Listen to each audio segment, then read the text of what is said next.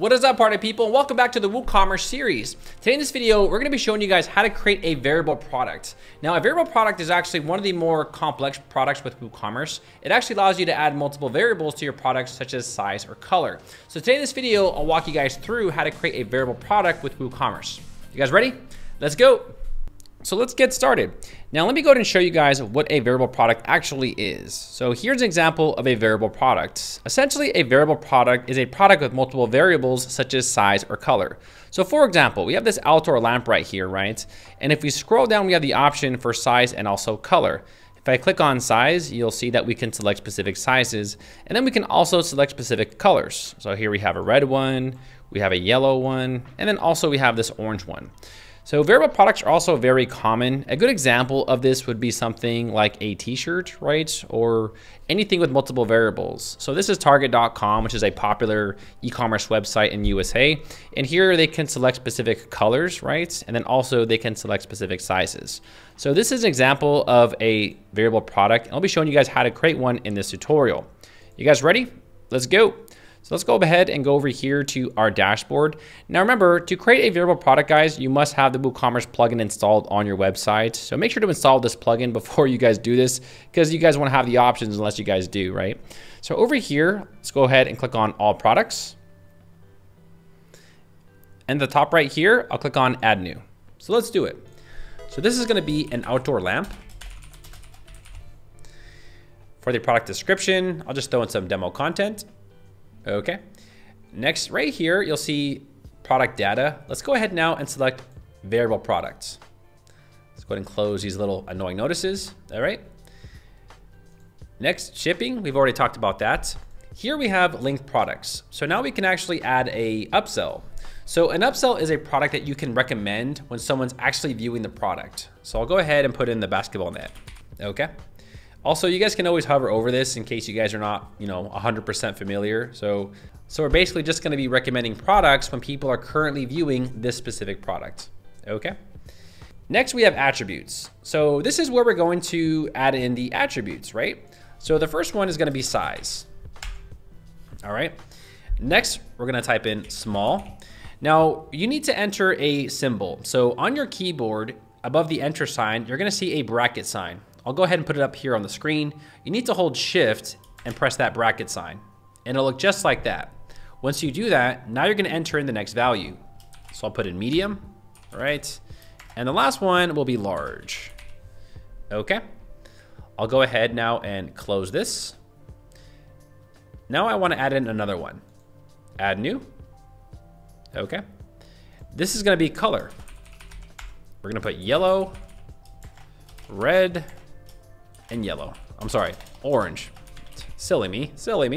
Okay. So now I want to make sure under both of these that these boxes are both checked. I want use for all variations. And now I'll click on Save Attributes. Okay. Once we actually save those, when I'll go to Variations, then I'll click on Generate Variations. I'll click on OK.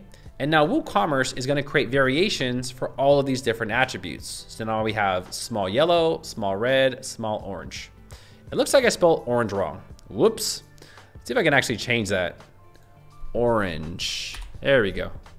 Okay, so now we have all these different variations. Now, you need to actually go ahead and add in a price and an image for all of these. This can be a little time consuming, but I'll walk you guys through how to do it. Over here, I'll click on Edits. And for small yellow, I first want to add in an image of the yellow lamp, right? And this is going to be $100, right? You guys can also put in more information about this right here, such as the weight and everything. So you guys might want to do that, right? Makes sense. But I'm not going to. I'm just going to close that and open in the second one. So small red. Here we go, $100. Now I want to be transparent. If you guys forget the price on one of these variables, the entire product will not show. Okay, so you must enter everything for all the variables. All right. Over here, small orange, right? $100. So if you guys do create a variable product and people cannot add it to the cart, I just want to remind you guys, a very common mistake is that you forgot to enter the price somewhere, right? On one of these variables, okay? What color was this? This was medium yellow. Okay, medium yellow. This is still gonna be $100, right? We are gonna add a different price for the large one, right? Because I think large products are going to be a little bit more expensive, right? Over here, $100. And same thing over here, $100 for the orange one, okay? Now for the large one, we're going to add in this one here, right?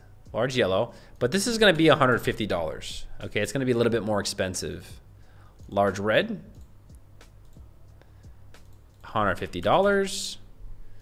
And then also we have large orange over here, and this is also gonna be $150. All right, makes sense? All right. Now over here, we can add in some product short description.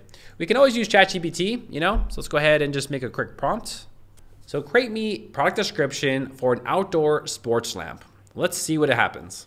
Okay, so we have a lot of text. I'll take the key features and we'll use this, right? So I'll copy this and I'll paste that right here. And you know what, up here, I'll actually use this other stuff, right? We have product description and we have all this really cool stuff. So I'll add this description and we'll have that right here, okay? Go ahead and paste that in. All right, how about that? Look at that, beautiful, look at that.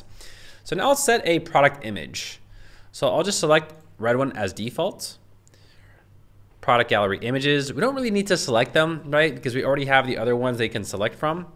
But for the category, I'll put like outdoors. So we'll create a new category for outdoors. Product tags, lamp, orange, red, and yellow. All right. Now there's one last thing I do want to mention. For the default form values, you guys do need to select a default. So for example, what is the first product value that they're gonna see when they click on the product? A medium red, a medium yellow. Well, I'll just put medium red because I want it to match the current product image. And I think we're all ready to rock and roll, guys. Let's go ahead now and click on publish. And now let's view the product. And look at that, we now have a beautiful outdoor lamp. You'll see the price goes from 100 to 150. We have these beautiful key features, a lot of description. And here we can adjust the size, right? So small yellow, right? There we go, small yellow, small orange, and small red or medium red, right? So you guys are gonna see it works together and it all collaborates perfectly. So that's how you guys can create a variable product. If you guys do have any questions or you guys want to learn how to make this e-commerce website, I'll leave this tutorial in the description below of this video. With that said, thanks for watching and good luck on your e-commerce websites.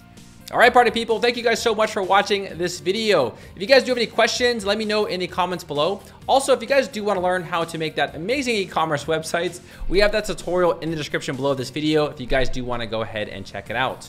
My name is Daryl Wilson, and I will see all of you party people in the next video, guys. Take care.